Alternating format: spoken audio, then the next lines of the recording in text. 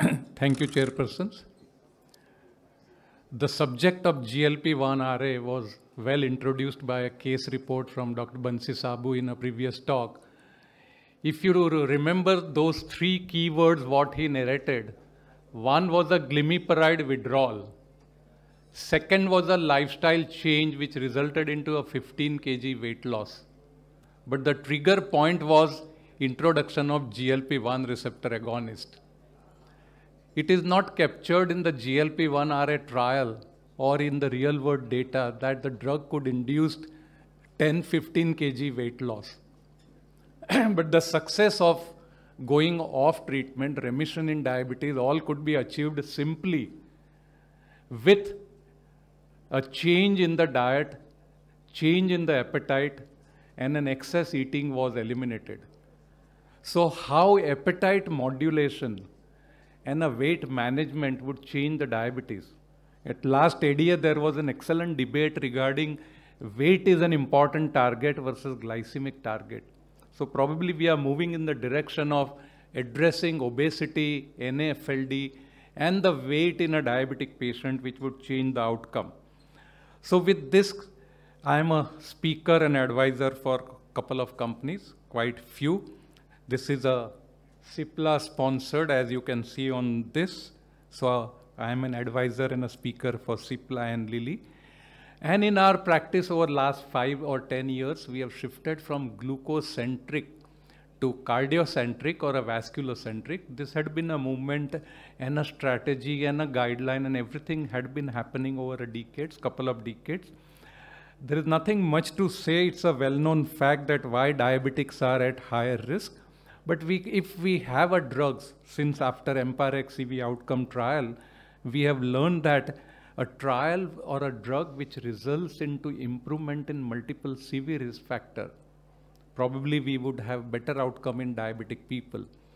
So what interventions would benefit type 2 diabetic patients? If we have to have an algorithm for how should we be managing, I have always given very high attention to people who do not achieve glycemic control. From UKPDS, I know that 1% A1C reduction would reduce MI risk by 16%.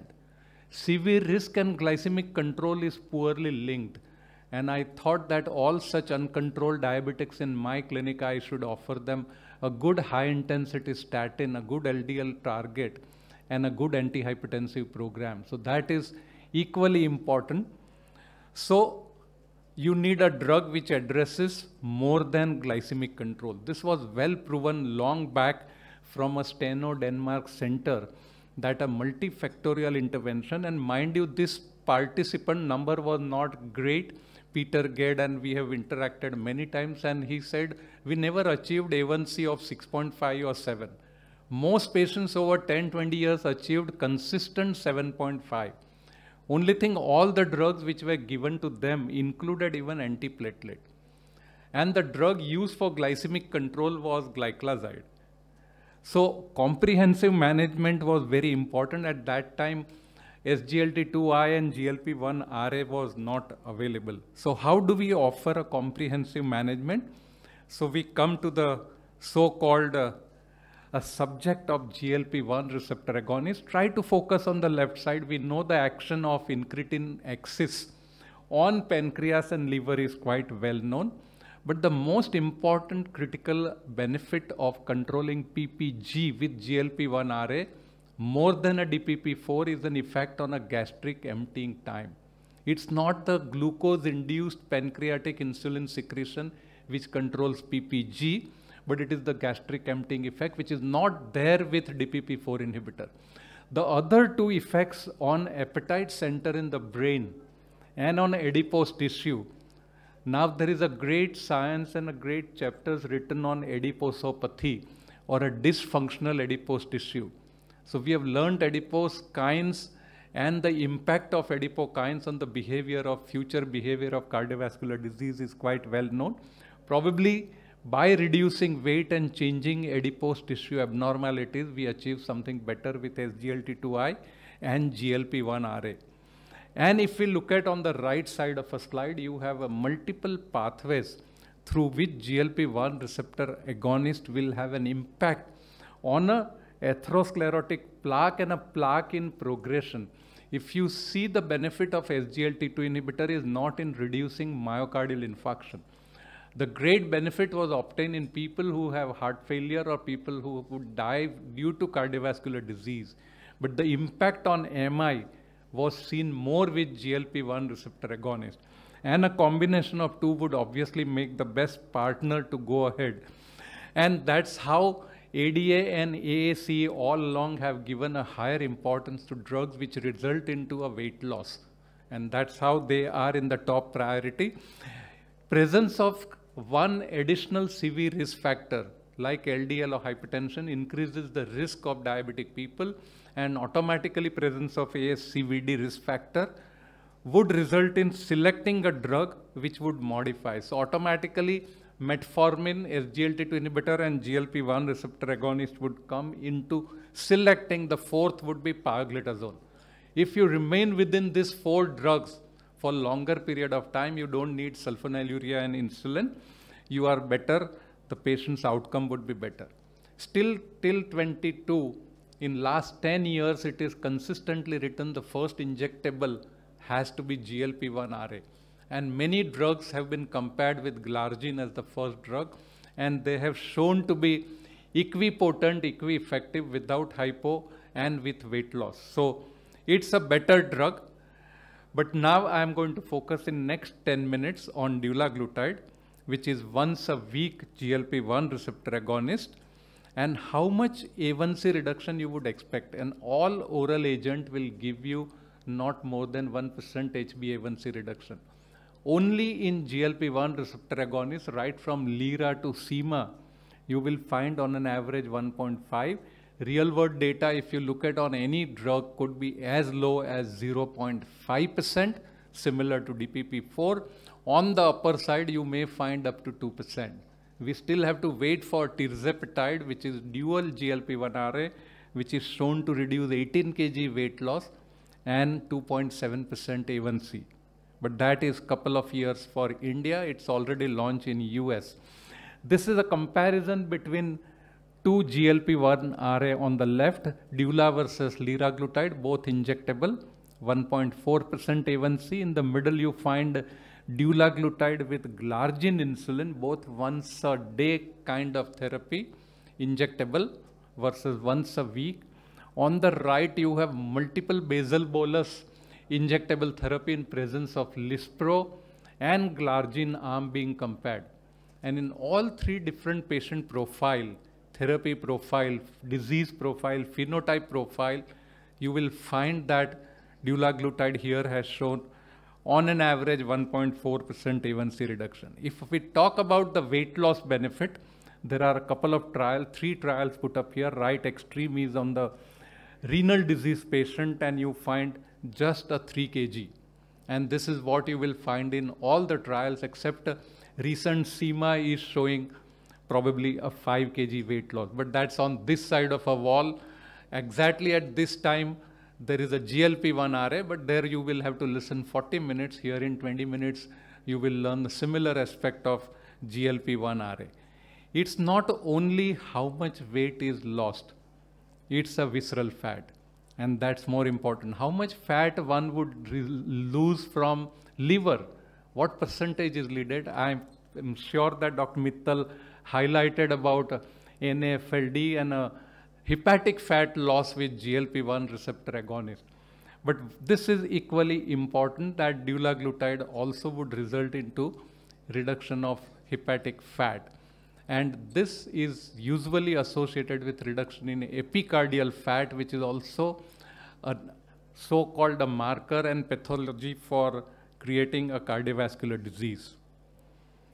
Now comparing the most important aspect of CV outcome trials, we got the leader trial first on GLP-1 quite long back, and we were not so impressed because we were impressed by EMPA-REG outcome findings, and that anything into 30% reduction and risk reduction 30-40 sounds larger, so we tend to neglect 12 or 15% of risk reduction, but the endpoints were different here.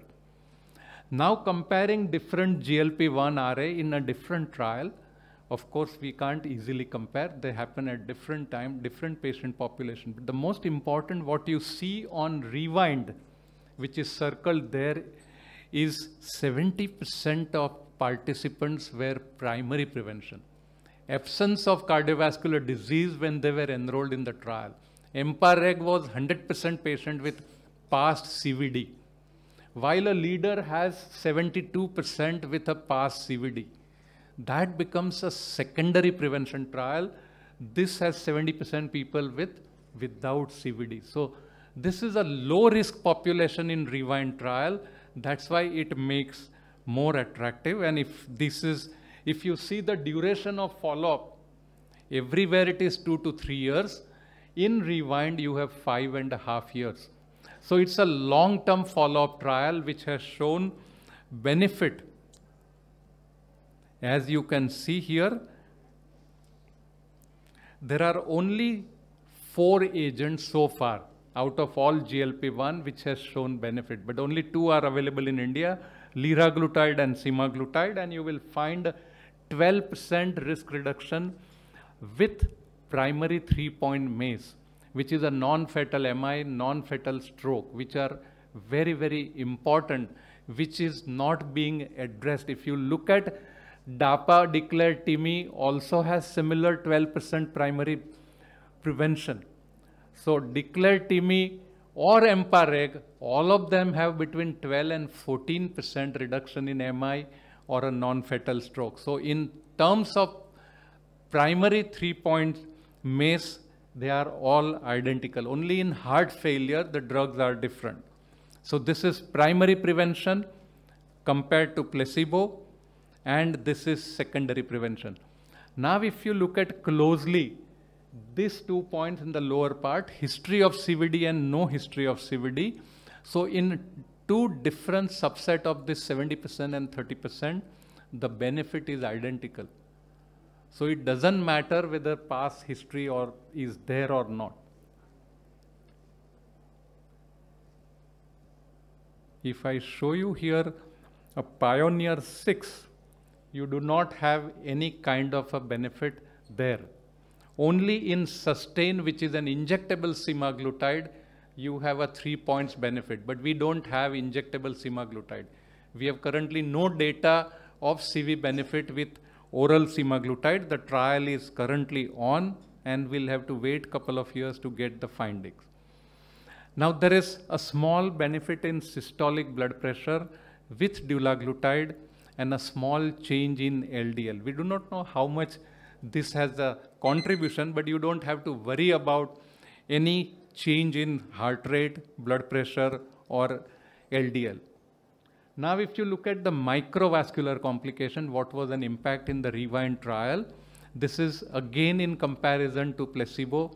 There is a benefit in diabetic retinopathy and diabetic nephropathy as assessed by number of patients needing a lesser photocoagulation, anti-VEGF injectable therapy, or vitrectomy, or a fall in GFR, change in GFR, or a change in albumin excretion rate. The next is adverse events of interest. Again, no difference against placebo, no increase in hypoglycemia. We know that GLP-1 doesn't increase hypoglycemia. So finally, the only side effects about which all of us are worried, every time when we initiate the patient, people do come back with GI side effect. Nausea can be as high as 20%.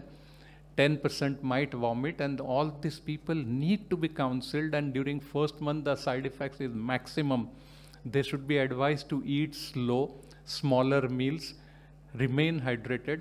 I would always prescribe both the types of antiemetics, whichever work out, and if people can sustain little side effect, loss of appetite, feeling sad about food, couple of months past, probably they will continue to eat and continue to manage that way and take injectable therapy continuously. And then you will see what Dr. Bansi Sabu showed that a patient could.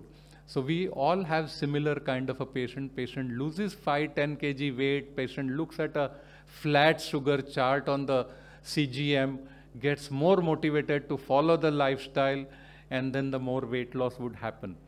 Now, if you look at the ease of injection in comparison to liraglutide pen, I am sure those who have used, those who have seen, have no doubt about the pen what Lilly had produced for dulaglutide. Non-visible needle, nothing much to do, extra sophistication. This is June 22, a real-world data on comparison between dulaglutide and oral semaglutide. So people preferred to take dulaglutide and not oral semaglutide.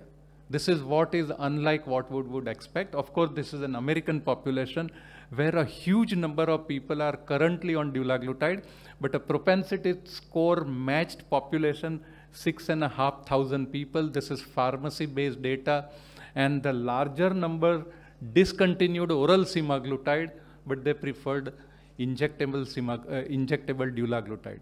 So probably Trulicity had an impact. People were very comfortable. Our patients also find that once a week is no big hassle, and many of them do not wish to change. So finally, if your patient is inadequately controlled on multiple oral agent, blood glucose is higher than 8%, there is cardiovascular risk, and weight gain is an issue, or obesity is always an issue, GLP1 RA or a weekly dulaglutide is a solution. And this probably will offer you multiple additional benefit to qualify for multifactorial approach. With this, I would stop here. And Dr. Badlani, we are taking at the end after Amit Saraf, or together, as you wish. In the end, sir. Okay. He's talking on metformin, Yes. but we can combine two agents. No. Thank you. Thank you.